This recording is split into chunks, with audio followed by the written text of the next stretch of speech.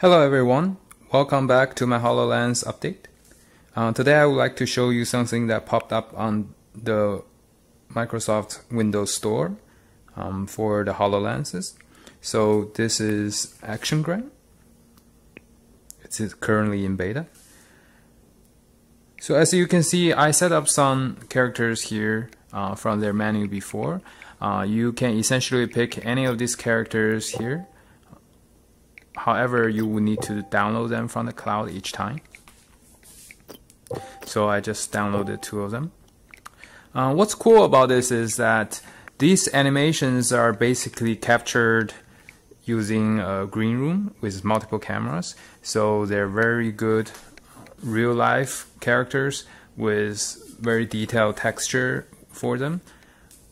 Once I play the video, you'll see even better. So here is George Takei.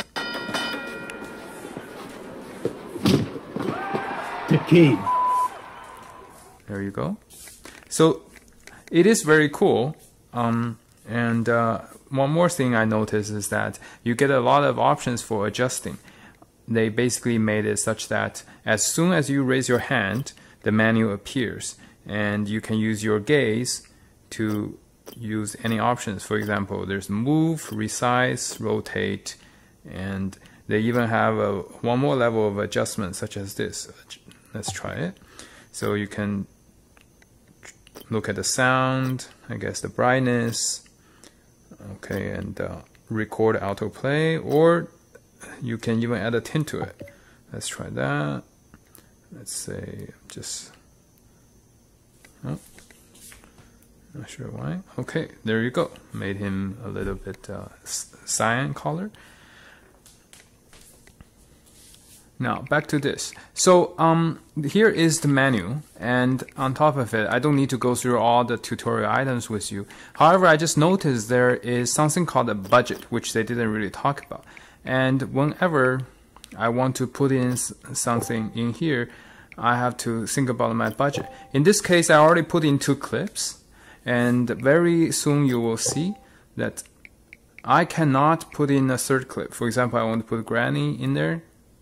It says maximum number of clips reached. So basically it's telling me I can only put these 2 clips in here. I guess that's a feedback for the beta. I would definitely want to be able to put more clips in here.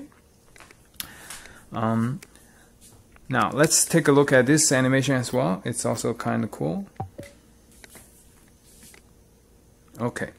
So one other difference between Actiongram and the apps that I was building with some animated game characters is that these animations are all directly filmed using multiple cameras, whereas my animations was based off some animation package and then mapped separately to separately modeled game characters. So I guess in my version I would have allowed a lot more variability because there are just so many possible animation motions that you can do. Great job to the Actiongram team, and I really look forward to see a lot more exciting stuff showing up on the available clips, and just make the budget bigger, and then we can come up with some really cool movies here. Thank you.